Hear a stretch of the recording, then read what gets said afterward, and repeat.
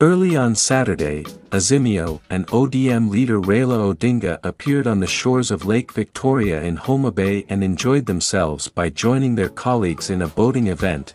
Odinga, who has been in Nyanza County, which has been one of his main political strongholds for a long time, has continued to appear there, while on Friday he officially inaugurated the Homabay Stadium named after him as a great honor to him. In one video that the ODM party posted on Twitter, Odinga was seen surrounded by his supporters while enjoying the theme and dancing to traditional Dholuo songs. His appearance is exactly what caused netizens to salute him for being able to dress like a young man despite his age exceeding 70 years.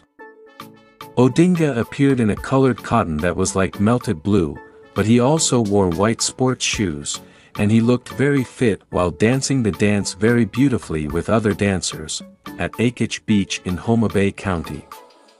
This is where the boat racing, wrestling, and Taro Buru events will be held today.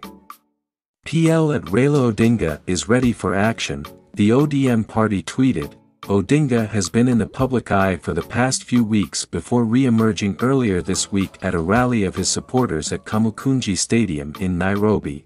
Odinga announced that in July, protests would resume after President Ruto signed into law the 2023 finance bill, which the opposition was boycotting and said was to harass low-income citizens.